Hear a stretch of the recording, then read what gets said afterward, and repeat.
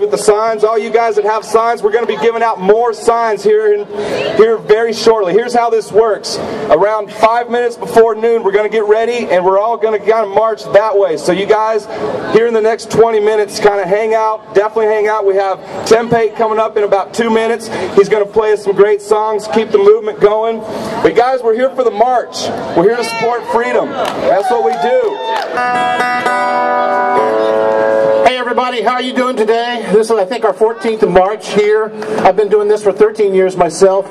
I've actually been with the Seattle Hemp Fest for 19 years. But way before then, I was an activist. I used to run the rock medicine team for the Grateful Dead from '88 until Jerry died. And over that period of time, I met a group of people out in Harrisburg, Oregon, who decided that they would like to import hemp, from Spain through France. And so we did, and we had to get the DEA's permission. So we imported this hemp, and then we took that hemp and we made boards out of it. Mr. Keating, always showing up and bringing the bus, all right. supporting this event, and supporting everyone. What are we here for? Freedom! Freedom! Appreciate all you guys. Freedom! How about we get Mr. Russ Belville up here and say It is very nice to see this type of turnout because there are so many people who are afraid to come out and stand out in public. One of the things that they need to realize in this country is that prohibition is a luxury item.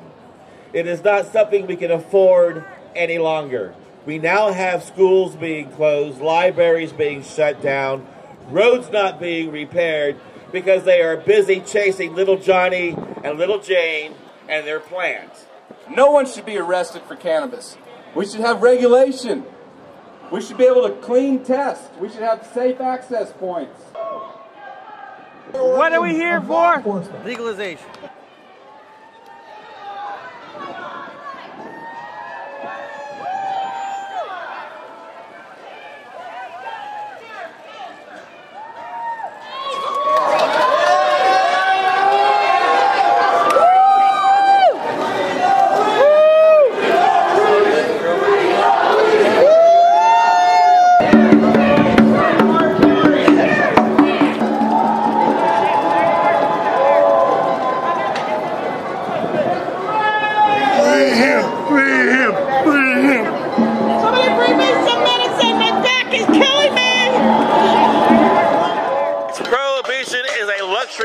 We can no longer afford.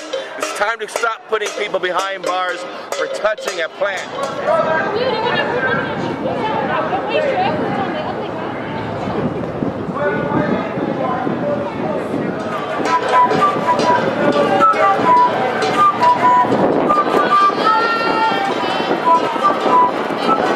Remember that now as we're going towards legalization, we need to have rights. You know, you can't just accept any medicine that's out there, any marijuana that's out there.